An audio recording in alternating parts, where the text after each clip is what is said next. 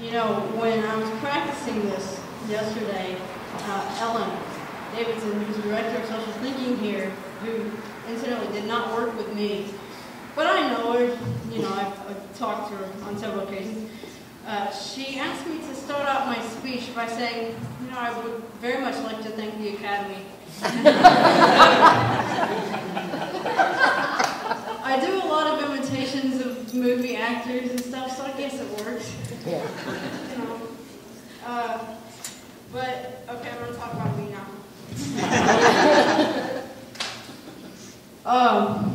When I arrived in Bloomington 8 years ago, in 2008, I was a junior in college, having spent 3 years studying for a Bachelor of Arts in English at Brescia University, a small liberal arts school in Owensboro, Kentucky. While I did very well academically, an incident of traumatic bullying left my parents thinking I needed a different environment. One where the staff better understood the needs and challenges of students like me with autism spectrum disorders and learning differences. I arrived in Bloomington quiet and very anxious. I think Jim described me very well. But ready for a new beginning and a chance to start over, far away from whatever happened back in Owensboro. The first year I spent a lot of time with the clinical psychologist, Dr. John Weller, in individualized therapy sessions, working on stress and anxiety reduction, as well as continuing to work toward my degree at IU. I also began to gain independent living skills by learning to assist in making simple weeknight meals and buy my own groceries. Now, the fact that I eat tacos 3 nights a week, it's okay, I like Mexican. At least I'm making them. I've gone from burning Easy Mac in the microwave, okay? Perhaps one of the biggest joys for my parents happened during Parents' Weekend at IU. Or, excuse me, not at IU, but IU's in here somewhere. During Parents' Weekend. As a child and all through college, I had always needed another student to accompany me due to a severe learning disability and high likelihood of disorientation. After head student advisor Jim Walsh taught me to navigate Bloomington by memorizing the names of the streets and certain physical landmarks around the city, I was able to walk my parents to IU, what did I tell you? I knew it was in there somewhere, and show them where my classes were without getting lost for the first time in my life. I recently told my mom during lunch that being able to navigate on my own felt like being taken off life support and suddenly thrust out into the real world to breathe fresh air for the first time. After that first year, I went back to Brescia to complete my degree, but came back after graduation to pursue further services in social skills and job development, as well as continued support with daily living skills. I have to say, the things I wanted most out of my time with CIP Bloomington were to know how it felt to have a job and work for a paycheck, and to have friends. Real, honest to goodness friends, just like my peers. You know, when I speak to prospective families at open houses and talk about my experience with CIP, I nearly always mention that CIP is a two-way street. For every internship the career department found me, I wanted to make sure that the business knew they had made a good decision by bringing me on, whether it be at the YMCA, where I taught swim lessons to children and teens with disabilities, the Writer magazine, or the Indiana Daily Student, the IU campus paper, especially the IDS. Because IU's campus paper was my first paid internship, and it was also the most fun. I felt like I belonged, the staff liked me, and I was, if for only perhaps the second time in my life, valued for what I was good at. By the end of my first week, I had editors saying, "You got anything else?" And by the end of the year, I had 2 editors fighting over me to write for their desk.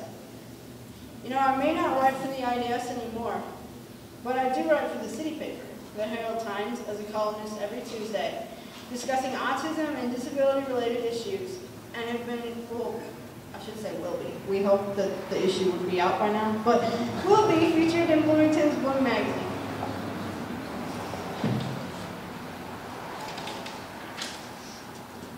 I only have one page.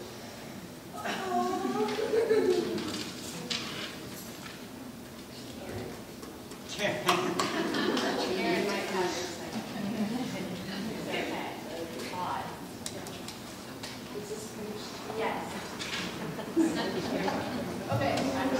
Sorry, another intermission. Okay. Socially, I also started to blossom with group and individual sessions, as well as getting out into the greater community by finding a college ministry group. I was able to learn how to make eye contact. I did it this time. Feign interest, the importance of staying on topic, how to genuinely show interest in others, and so on.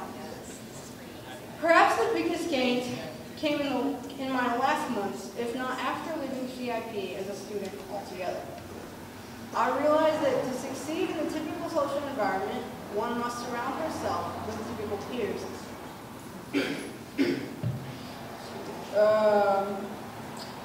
I began spending more and more time around IU's college population, however scary introductions were.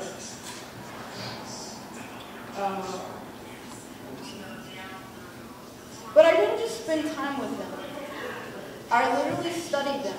I observed behavior, listened to the things they said, watched the way they dressed, how they behaved around young children, and so on. I wanted to see if they were really worth it, whether or not I could really trust them.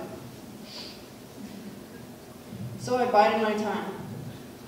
I also worked a lot on patience and on realizing that a relationship was reciprocal and how to make it that way. With continued practice and learning to get comfortable, really comfortable with what God has given me in life, for the first time I have found friends who love me just for me and who are texting me, asking me to go out on the weekend, instead of me always asking them.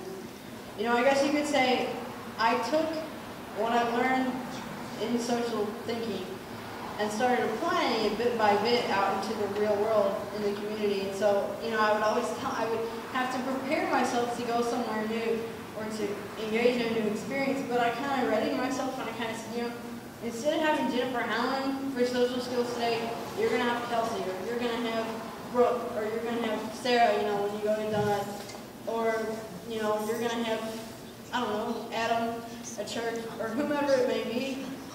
And with more and more practice, I got better. And now I have friends asking me to do things instead of me hoping that I get asked. When I started writing this, I just smiled and said, geez, in 5 years, well, excuse me, 8, I'm not very good at math. Life is pretty good. I live alone, and I'm able to cook simple meals. I told you I eat tacos 3 nights a week, but that's okay. Tend to a house and keep Monroe County's best dog in line. I love that dog. I really believe that the world cannot and does not exist within 4 walls. And that if you're given a shot in life, you should make it a really good one. I would like to take this time to thank Karen Thomas, current CIP Bloomington Program Director, who's retiring after today, for all her wonderful support in making me able to live a truly awesome, shock the socks off my parents kind of life. And I would also like to extend a warm welcome to CIP Bloomington's new Program Director, Dr. Cliff Madison, and challenge him to continue this endeavor on which Dr. McMahon, Karen, and others have set forth, of helping young people with autism and learning disabilities live their best and most fulfilled lives. Your adventure begins now. Buckle in, sit back, hold on, and make the most of this wonderful thing called life at CIP.